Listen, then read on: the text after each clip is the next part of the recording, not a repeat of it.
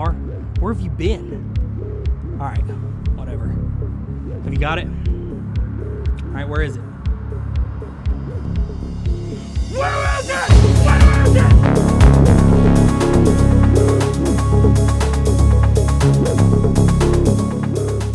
Where is it?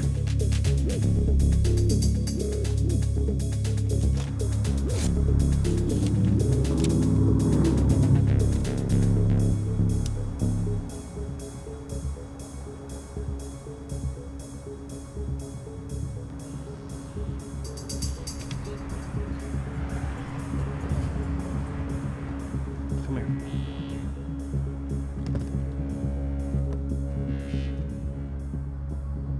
Hello, this is George Edmondson with MotionVFX.com, and welcome to the mTitle Cinematic 2 overview and tutorial.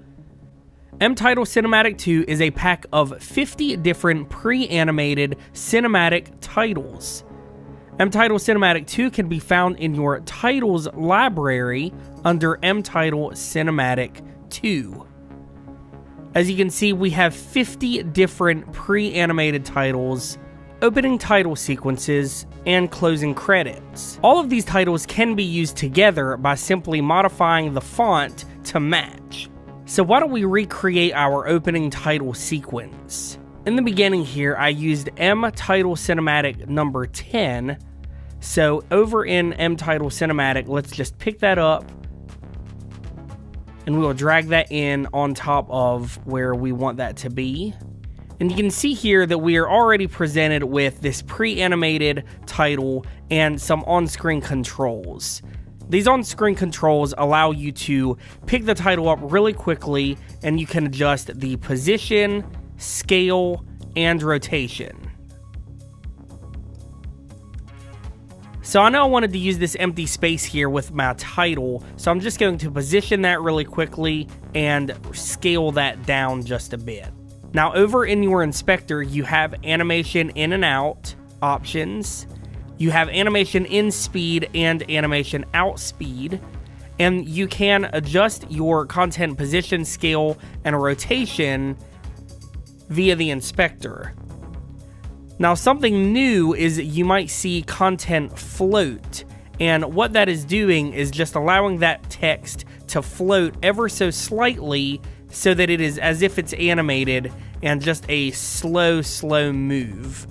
In this case, it's adjusting on the Z space, so you can see that there is a push out as we go negative and a push forward as we go positive. I'm just going to leave that at the preset -10, so there will be a very slight push out on that text that you can see there. Modifying text is very easy. As you can see here, I'm going to change this, and I want that to say Seed Films rather than Echo. Now, I want to make an adjustment to the tracking of the word seed and not films. As you can see here, when we make that adjustment, it affects everything. I do not want to do that, so I'm going to actually click where it says Seed Films, and we get our default title inspector in Final Cut. Now when I highlight seed, I can go into title tracking, and the adjustment is made only on that word. Alright, let's go back over to our title. And of course you can make all adjustments to the rest of that title with our subtitle. We can turn that on and off. We can make adjustments to our line that underscores that information, as well as making adjustments to the thickness, etc. And notice that any adjustments that you make, our title is going to move so that it's not covering anything up or getting in the way there. So it is adaptive. So let's push forward in our timeline here, and you can see now that we have the executive producer of this film, MotionVFX. So with this, we used mTitle Cinematic number 43, so I'm just going to disable this one by pressing V, and I'll show you how to recreate that. So let's grab mTitle Cinematic 2, number 43. We're going to drag that in and reposition that really quickly. And once again, we are presented with on-screen controls, so we can pick that up and very quickly move that to where we want it. I was really wanting to use the lines in this building here, so we repositioned that and just scaled that down so the executive producer will fit right there on the small portion of that building. We changed the top bit of our title to motion and the bottom to VFX. And once again, you are given the options animation in and out, animation speeds, content position. You can select that content float. And here, once again, it is on Z, so it's moving in and out. So as you notice, we have this vertical alignment for our first title here, and you are given the option align text to the top, align text to the middle, and align text to the bottom. Now you are able to change the title direction from vertical to horizontal if you would like, but I really love the way that looks in the composition of our scene here. So we're going to keep that at vertical. And again, you are presented with your subtitle text that you can toggle on and off, make adjustments here. All right, let's push down to our next mTitle cinematic, and this was mTitle Cinematic 2, number 47. So I'm just going to click V to disable, and let's grab that mTitle 47. We will drag that in, readjust the time, and here is where I was able to very quickly make adjustments with my on-screen controls. I wanted to adjust this text along the lines in the street here, so by grabbing my on-screen controls and using my handle for rotation, I was able to very quickly align that to the road. Now, I did not make any changes to this text, but as you can see, if we wanted to, we could very easily do so. Now, in these titles, we are using source sans here from here on out, so we're going to make some adjustments to our font here in just a second. Let's move down, and you can see our written by, which is really a lot of fun. This is mTitle number 13, so I'm going to click V to disable. Let's go and grab mTitle number 13 here. Now, this is used really for like a title of a film or something like that, but I just wanted to show it to you. It was a lot of fun because we do show the name of our film here at around the 1 minute mark. And so, but I just thought, I mean, this looks great even as it is if we wanted that scene to be introducing our film.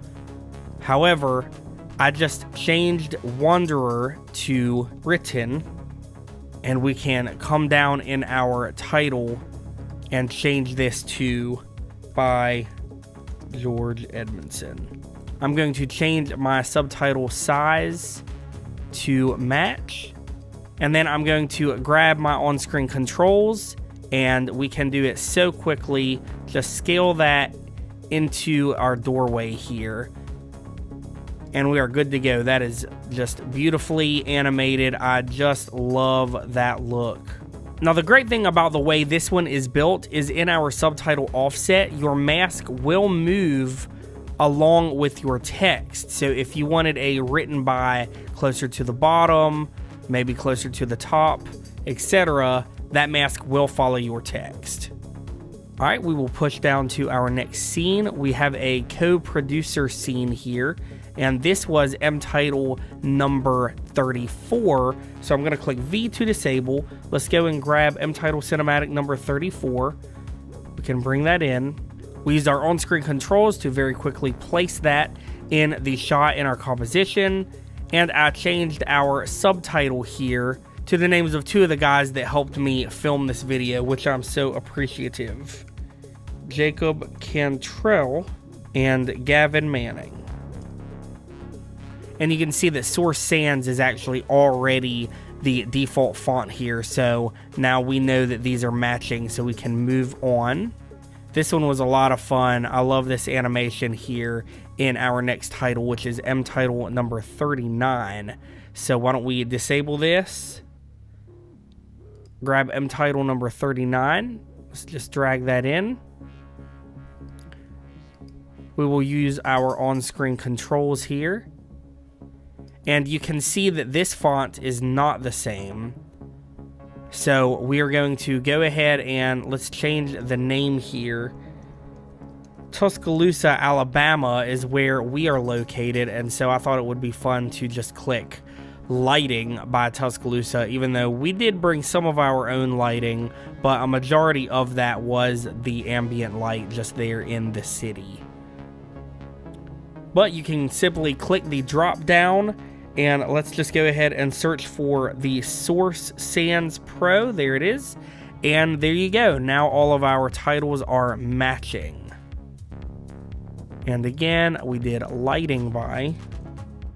And we will change this font as well to Source Sans Pro.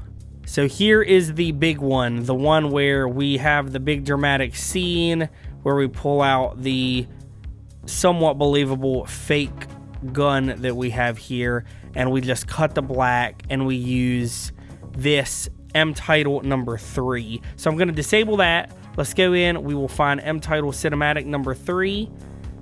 Just drag that in, and again, we have our on-screen control options. We have animation in and out, our speed, all of our position, and this is a single title, and we just change that to the tutorial.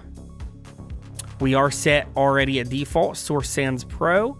This is a lot of fun because you can see our title clone opacity, so you can just make adjustments to that if you want the amount of craziness that you want to be happening here with our title tracking rate amount. And if you wanted to, of course, you could add that drop shadow. Alright, thank you for checking out our quick tutorial and overview for mTitle Cinematic 2.